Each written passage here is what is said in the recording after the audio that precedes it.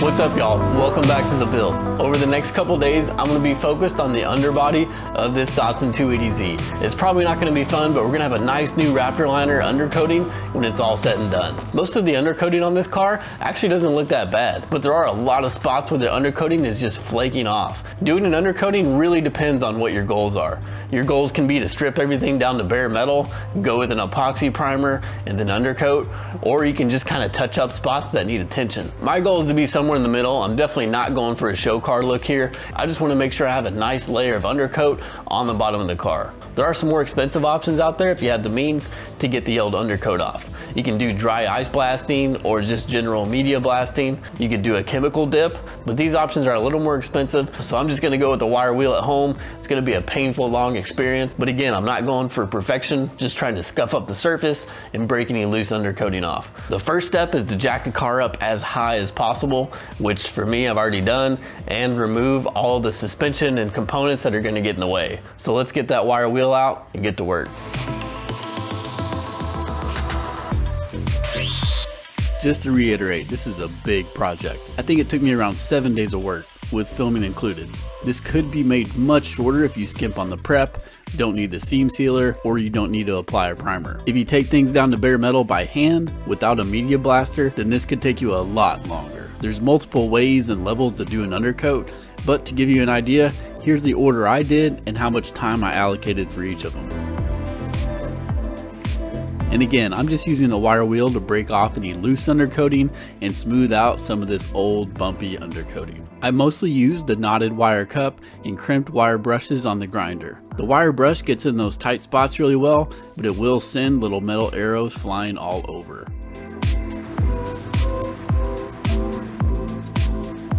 For a couple of areas, I did use a strip disc, which eats through the undercoating really quickly, and it's ideal for getting down to bare metal, if that's your goal.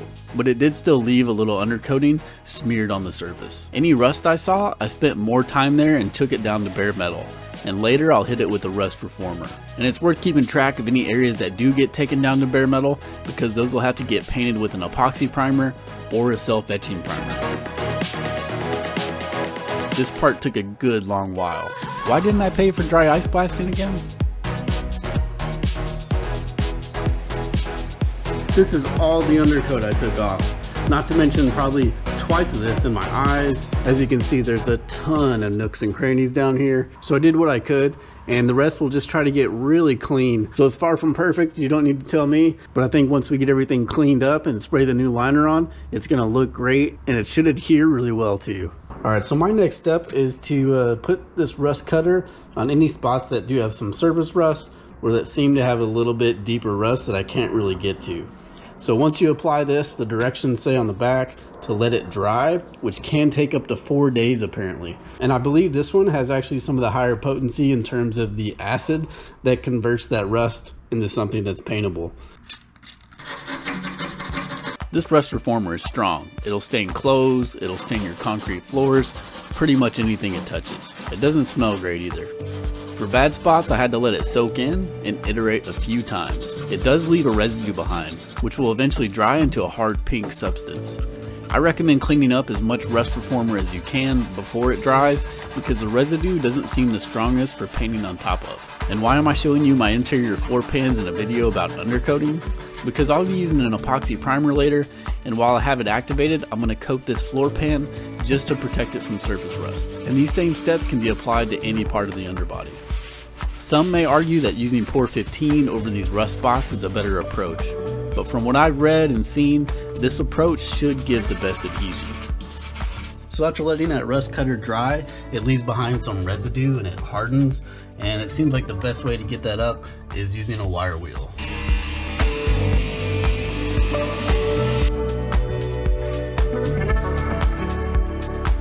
The underbody was still filthy from the wire wheel, and I wanted to figure out the best way to clean it without leaving the metal wet and likely to rust, especially since this is a multi-day project. I did a small test and found out that the cleaners and metal prep solutions all left a residue behind that I didn't want to try to paint on top of. So I devised an overly complicated way of cleaning. So what I'm going to do is clean everything first with a Zep and using a nylon brush and a microfiber to get everything as clean as possible. Then I'm going to rinse it with distilled water Tap water has a bunch of minerals in it that can rust metal more quickly. The air compressor to clean off as much water as possible, and then a quick little rinse with some acetone because that evaporates really quickly and can displace some of that water to prevent rust. I may have went a little overboard, but prep is so important. I wanted it to be as clean as possible and not cause any rust to form. And this wasn't even the final prep step before applying the undercoat. Use your own discretion for how far you want to go in prep. After having worked with it, the Raptor liner is very sticky, so maybe all these steps weren't fully necessary, but better safe than sorry.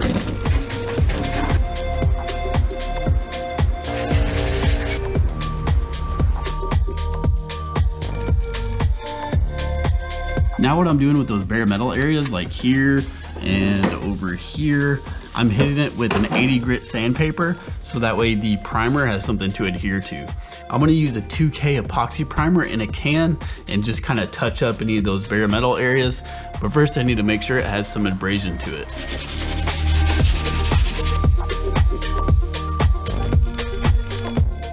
Probably the most difficult thing to get the primer to adhere to is just bare sheet metal. So I want to make sure I sand this down really well with that 80 grit, get this as clean as possible, and then that 2K epoxy primer should adhere really well.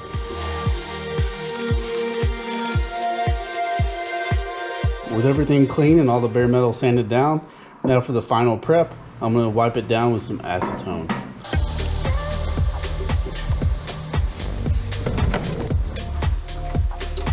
Now there's two options for this project. There's an acid etch primer, which is a little cheaper, and I have a 2K epoxy primer. And this should be a little stronger than using just a 1K acid etch primer. And then if I have any touch-up spots afterwards, I could come back with the acid etch primer and touch those up as well. Because once this can is popped and mixed into its 2K parts, it will only be good for a couple days. And this works by a button on the bottom. Some of you may have seen this. And this stuff is pretty nasty, so make sure you have a respirator with the proper cartridges.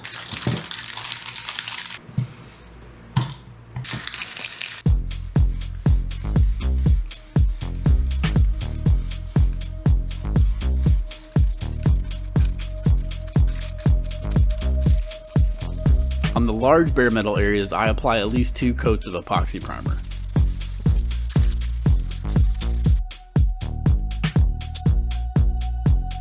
After the primer dries, now I need to apply a seam sealer wherever I removed the OEM sealer and on top of my welds.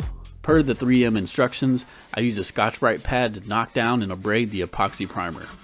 Then to clean it, I lightly use a rag with some acetone. Heavy pressure seemed to dissolve the epoxy primer because I'm guessing it wasn't fully set yet. So this is what I'm going to use is a 3M seam sealer, and to smooth it I'll be using a little bit of acetone. I'll try to brush it, see how that works, but the acetone should help me move it around and keep it flexible.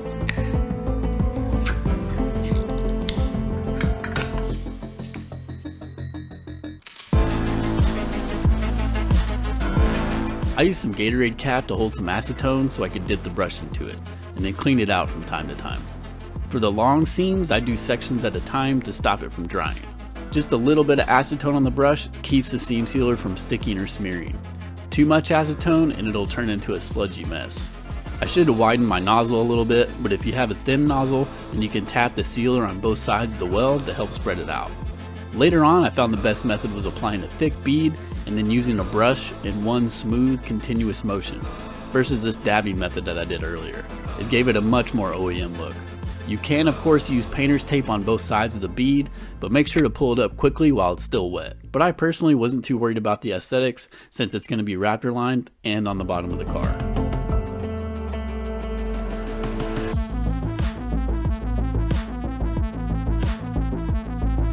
And don't judge too much, but on these floor pans, I did apply some seam sealer across a couple areas where I couldn't repair the rust. If it rusts out, I'll fix it then. But for now, my thinking was that the metal was so porous, applying a thin coat of seam sealer over the top of those areas should help the moisture from sitting on the metal.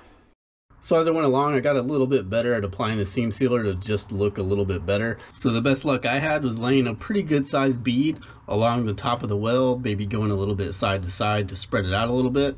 And then using a clean paintbrush, using acetone in between to clean it, and then just doing one smooth straight motion along the entire bead. As soon as you let off and then go back on it, it's gonna leave a bunch of strings and mess up the looks. And then if you need to touch up some areas, dipping this in acetone, drying it off just a little bit, and then kind of cleaning up the area you need to, worked pretty well.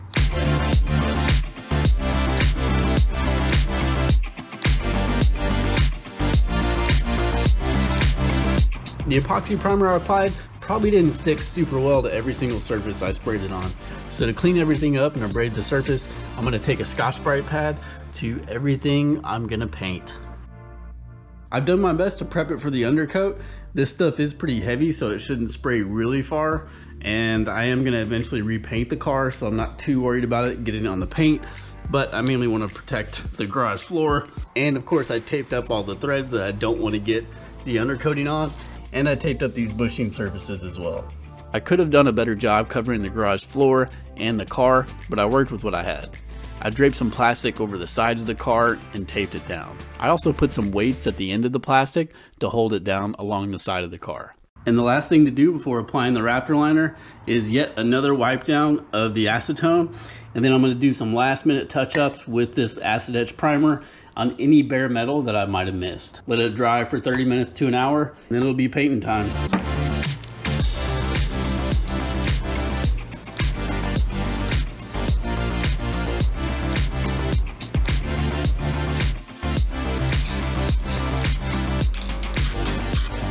All right, everything is as clean as I can get it, and we are ready. Just gotta turn on the compressor, shake up the bottle with the hardener in it, and then get to spraying.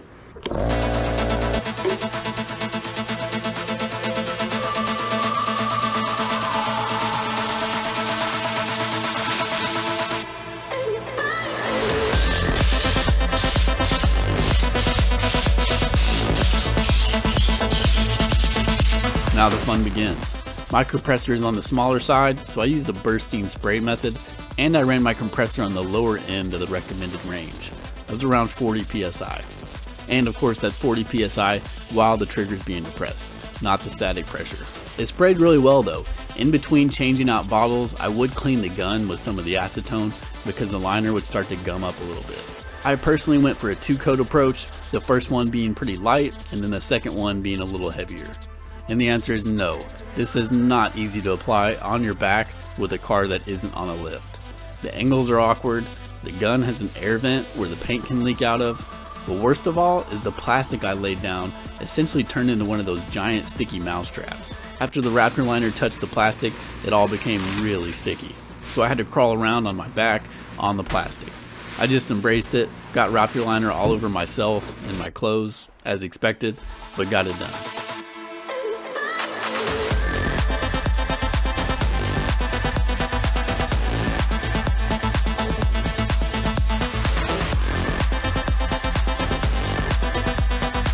While things are still wet, check for overspray and wipe it down with acetone.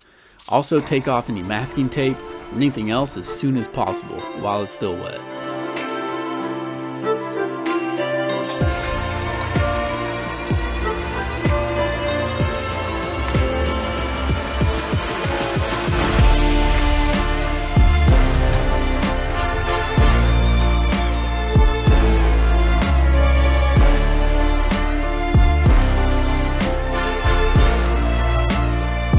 You can probably tell that my coating is a little thin in a couple areas.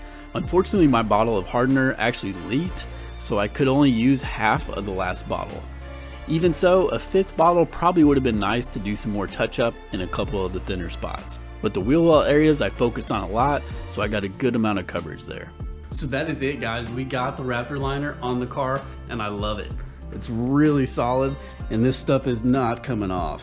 If you look here, like there's a part I didn't even really prep the metal, and like even if I try to peel it up aggressively, nothing. This stuff is like super glue when you spray it down. It sticks really well to everything, which is great for the coating, but terrible to apply. You can do it without a car lift like I did, but it was not that fun. There was all that plastic I had protecting the concrete, and guess what? It stuck to me like crazy. Even the rubber hose going to the paint gun was sticking to my back. I definitely wear one of those plastic painting suits you can buy just because getting this Raptor liner on my arms meant it was there for a few days. I don't know how else to do it other than flop around on the plastic mat, but maybe you guys have some ideas. Oh, and this stuff is still gassing off. It's like 3 or 4 days later and I can still smell it in the garage. But overall, I'm really pleased with the way it looks. I think it's gonna stick on the car for a really long time and provide some great protection for the underbody. And also, if I had to do it again, I would have laid out a little more plastic on the concrete. There's a couple areas that were maybe 2 or 3 feet away from the car where the Raptor liner did get on the concrete, but I'll probably just use a wire wheel to try to get it off. But that's it for this video. Make sure to stay tuned for the next one where we put the suspension on the Datsun and hopefully get it back on the ground.